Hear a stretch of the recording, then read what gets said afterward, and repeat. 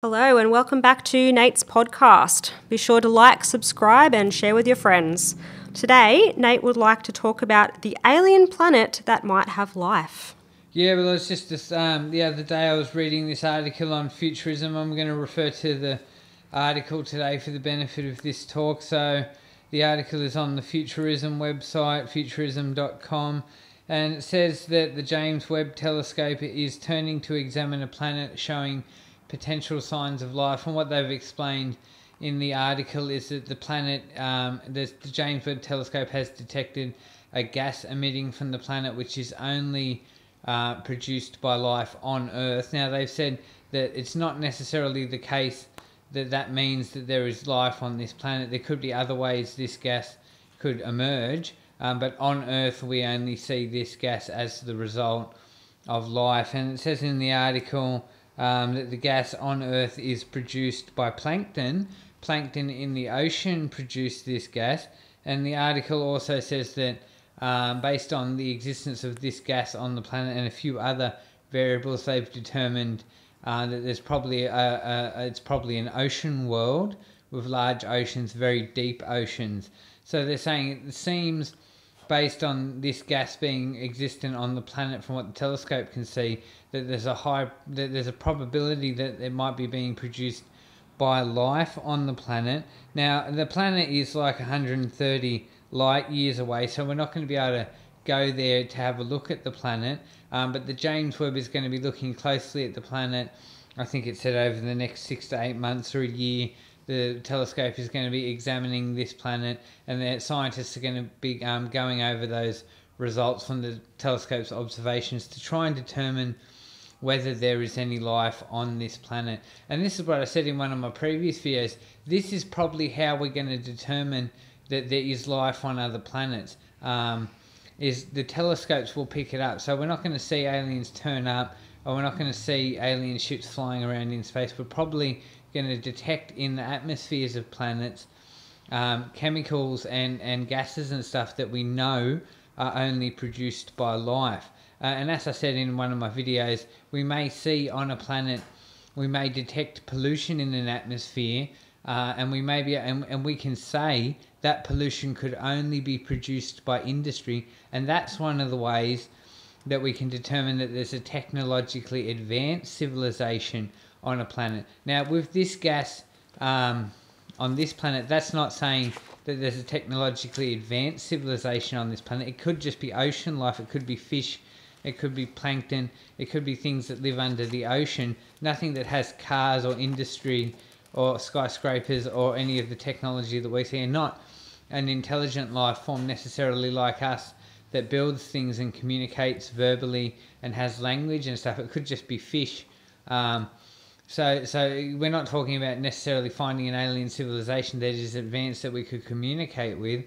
We might just be seeing that this planet has an ocean on it that has ocean life in it, and that's probably how we're going to find life. And we're probably going to start, and I speculate and I make the prediction that over the next 50 years with our current telescope, the James Webb, that can do this, and with whatever telescope comes next that will be better, that we're probably going to start detecting planets where we see these gases and these things in the atmosphere and on the planet which we can say prove that there is life on the planet. And we're probably going to start detecting a lot of planets that we can say definitively have life on them, because we can say we know those things are the byproduct of life and can only be caused by life, and that's how we're going to start determining that there is life on planets. But again, that doesn't necessarily mean that it's an intelligent species that has computers and cars and technology and communicates verbally and has culture and language and traditions, or anyone we would reach out to and expect to have a relationship with across the stars. Well, and as I said, if we want to look for those civilizations that are advanced like us and have technology, we'll be looking for the signs of pollutants in the atmosphere. And when we see pollutants in the atmosphere, we can say, oh, there must be industry on that planet, they must be burning fossil fuels. And this is what a lot of people don't understand. Oh, these things are universal. Like, we can say that a species will probably go through a fossil fuel stage, and will probably develop industry. And as I said in previous videos, that will probably be, that's universal. We know that those are phases that species go through, where they reach that point in their technological development where they have industry and where they have cars. So it's amazing how much scientists can determine with a telescope by looking at a planet's atmosphere.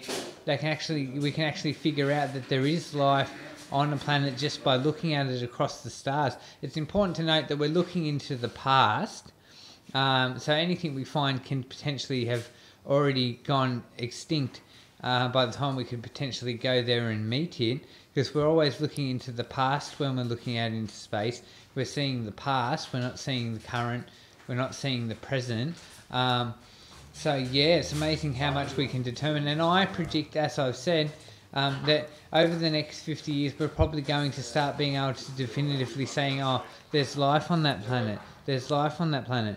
But it takes a long time, and they have to make a lot of observations, and they have to watch for a long time, and there's a lot of planets to look at, there's a lot to look at. So it's scouring the skies with one telescope to determine how many planets there are out there with life on them takes ages.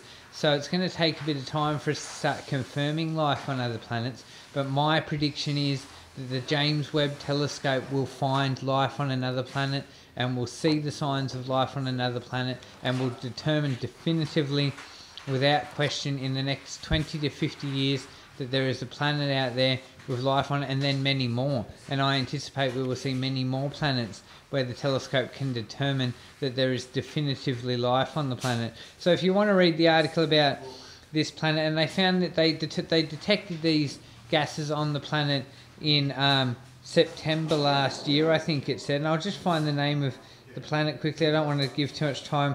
The planet is K2-18b.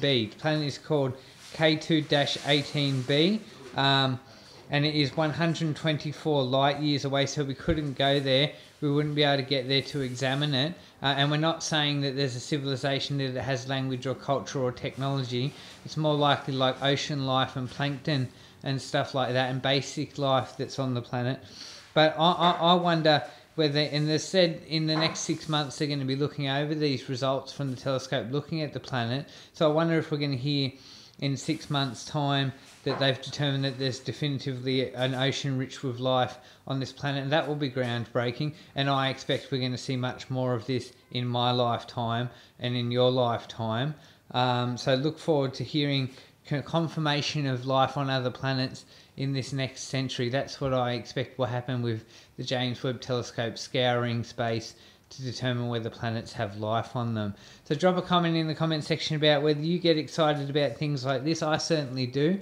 And whether you think we're going to find planets with life on them in the next 20 to 50 years thanks to the telescope.